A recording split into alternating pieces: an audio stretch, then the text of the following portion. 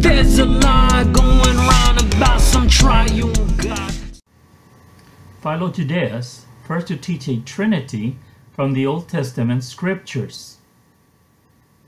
Ignatius of Antioch, first to teach the Trinity from the New Testament scriptures.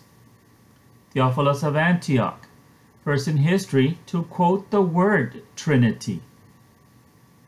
Research it for yourself. The evidence is clear. History does not lie. The Trinity doctrine is not biblical. It is a mixture of Greek philosophy, allegory,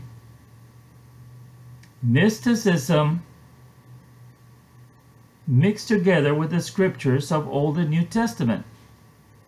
Christians have been duped.